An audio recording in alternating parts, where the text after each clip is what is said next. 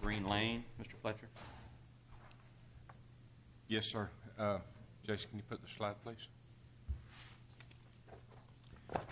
The county has received a petition to abandon Green Lane from its intersection with Green Road to its dead end. This entire length of 0.14 miles, as you see on the attached drawing. The Georgia statute requires the initial determination that the section of county road has for any reason been ceased to be used by the public to that no substantial public purpose is served by it, or that its removal from the county road system is otherwise in the best interest.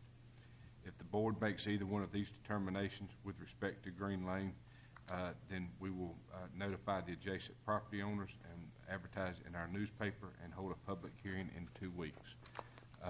There are 2 property owners, one of which is the Grand Bay Company, which owns the big portion to the east. They have bought 2 of the parcels that are along Green Lane, and then there's one, the parcel on the, I guess you'd call it the northwest corner, belongs to Mr. Simmons. Any questions, Commissioner? I have a question. This isn't the same property road we were considering several months ago that had a cemetery and the church. This is a different, completely different road.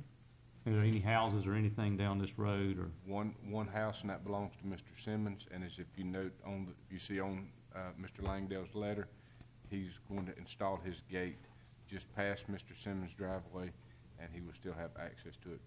Mr. Langdale will just maintain the road for him.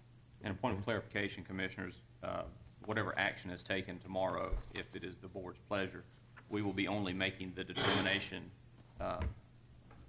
that this road should be abandoned or not. We're not voting to actually abandon the road tomorrow, correct, Mr. Fletcher? That's correct. You're just voting to send it to a public hearing. Any other questions, Commissioner?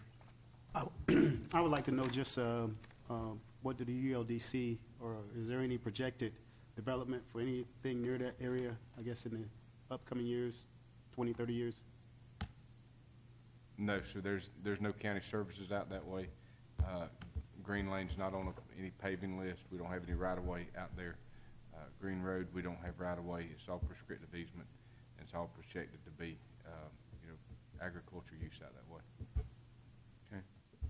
All right. Thank you. All right. Item 6D, South Georgia